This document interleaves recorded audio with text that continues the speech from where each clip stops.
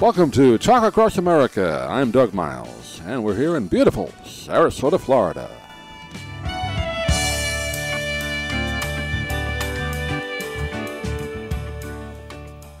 Joining us now, great to welcome one of the co-authors, a very interesting and helpful book, I'm sure, as we talk during Valentine's Day week. It's called The 8 Dates, Essential Conversations for a Lifetime of Love. We're joined today by Dr. Julie Schwartz Gottman. She has written this book along with Dr. John Gottman and about how we can communicate better. She joined us by telephone today. And Doctor, good to talk with you. How are you? Hi, Doug. I'm wonderful. Thank you so much for having me. I guess this is the time of year. I know you wrote the previous book on relationships about making marriage work, so this is a busy time of year for you, I imagine, right? People coming to you for advice. You know, every day is a busy time. Right, every day is a busy time. Indeed. I guess, if you see what's going on in the world with all these dating apps, and people seem to have trouble connecting. I guess it seems to be harder than ever nowadays to connect with people, right? Even if you are married, even those conversations aren't as easy as maybe they used to be. So it seems to be harder now than it used to be. Is that right? Well, I think it's always been hard, but you're right, Doug. It is really hard because we're working harder than ever. We are worried sometimes, and we're really struggling to find time for our relationships. And that's part of why we wrote this book, 8 Dates, because we knew that couples were losing connection with one another, and the couples who were first meeting didn't know what to talk about that really were the bigger topics that were really important to choosing a good partner for a lifetime.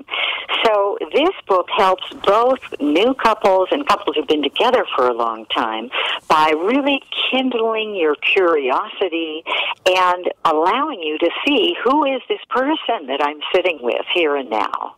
You kind of make a point there, you're talking with each other, and I see people, not necessarily, one particular age, I guess younger people more maybe than older, but not necessarily. Most people now just spend all their time looking at their phone. They're not talking to each other. So I guess that's another issue, right?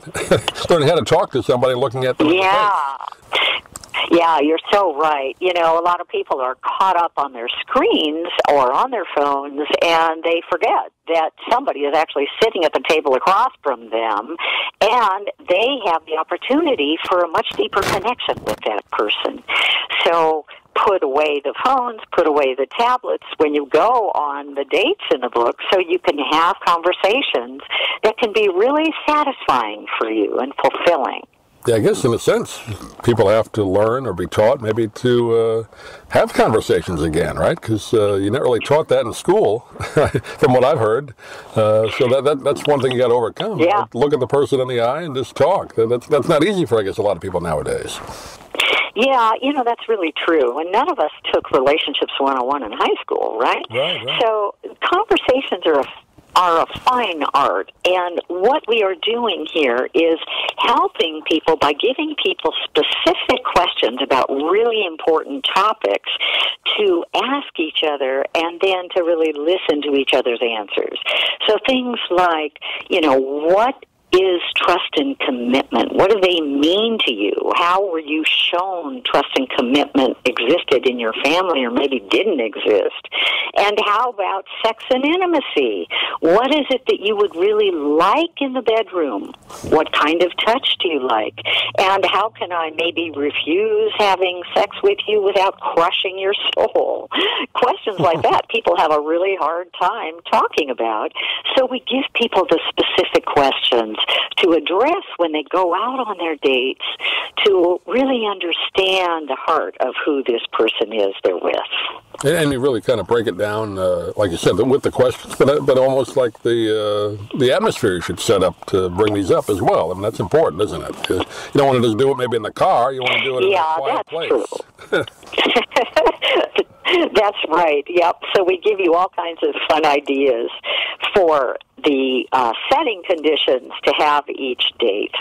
For example, John and I used to go out on dates when we didn't have much money. We would go to this beautiful hotel with a beautiful fireplace, and we'd grab a couch. We would pretend we were guests. We'd order one drink, and we'd talk for 4 hours. It was the perfect date. Well, I wonder today, dating is different than, I guess, even 5-10 years ago. The young people, I'm talking college age, early marriage age, do they still date like maybe the previous generation? I don't know. I'm a little older than that. I'm not out of the woods, but I mean, it's different today, isn't it, where people go to date? Well, in some ways it is, but we've got lots and lots of people at least setting up dates online and then going out on a date and seeing whether or not there's some magic there. And of course, what we're really talking about is chemistry at first, and there may be sparks or maybe not. We're oftentimes attracted to people who are very different from us, and that's good. That's fine. Disagreements are fine. Differences are fine. It's how you talk about those that matter. And that's part of what this book helps with, too. And I know in your research with also Dr. John Gottman, in the previous book as well, you've done talked to so many different people, you can almost tell, I guess, nowadays, whether the couple has a chance, right? Just by the way they communicate early on or not communicate, right? So you can pretty good accuracy. Yes, that's correct. So we've done research with over 3,000 couples, watching them 100th of a second by 100th of a second. How do they talk about disagreements? How do they talk about their events of the day? How do they spend their day?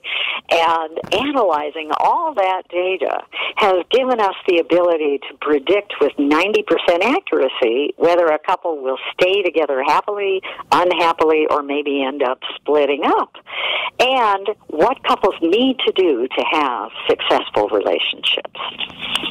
And again, like you said, these 8 different dates. We talked about a couple: trust and commitment. Intimacy is one. Growth and spirituality. That's an important one nowadays. It always has been. But how you grow together, right, in your life and in your spiritual life. That's important, isn't it? You're so right. It's very, very important. And of course, when you've been together for decades, there are changes that happen in your belief system, in your own spirituality, in what you consider sacred, special, and meaningful. And it's so important to stay in touch with your partner about how they're evolving and changing over time regarding spirituality and their own personal growth. That's part of what the chapter really addresses and guides you to have a conversation about that with your partner. Are you optimistic, Doctor? I mean, you hear statistics how marriages, I guess 1 in 2 now, maybe even less than that, make it. I don't know what the statistics are now. It used to be 1 in 2 in a divorce. Are people optimistic about getting together nowadays from your research? And I hope so.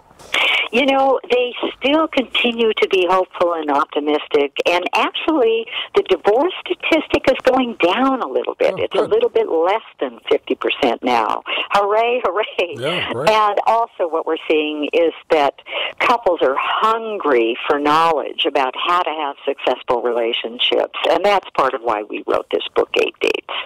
Essential Conversations for a Lifetime of Love. 8 Dates is the full title of the book. We've been talking with Dr. Julie Gottman today. And Doctor, do you have a website you want to give out? People get more information about the book? Sure. So the website is www.gottman.com, Gottman, and the book can be found online and in bookstores all across the country. Great. We'll also put a link on our website as well. But, Doctor, pleasure talking to you. You're doing great work with your husband there, and hopefully people will get together more, and we'll have a lot less trouble in the courtrooms, the divorce courts, right? Oh, God. Amen to that. And Valentine's Day, we wish everybody finds somebody. Much. Thank you, Doctor. Thank you so much. Bye-bye.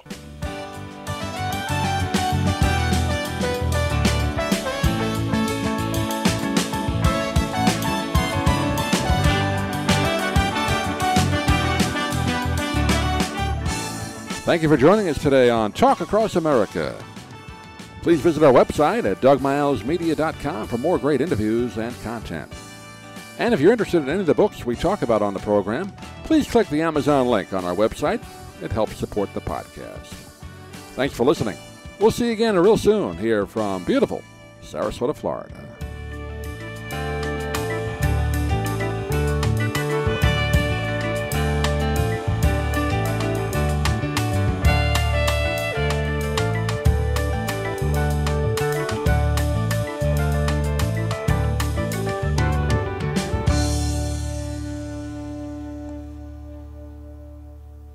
I'm Stan Brock. 30 years ago, I formed Remote Area Medical to help people overseas. But then we found generations of families in America isolated by poverty from the health care they need. Together, we can take dental, vision, and medical help to 1 million adults and their kids, right here at home in the United States of America.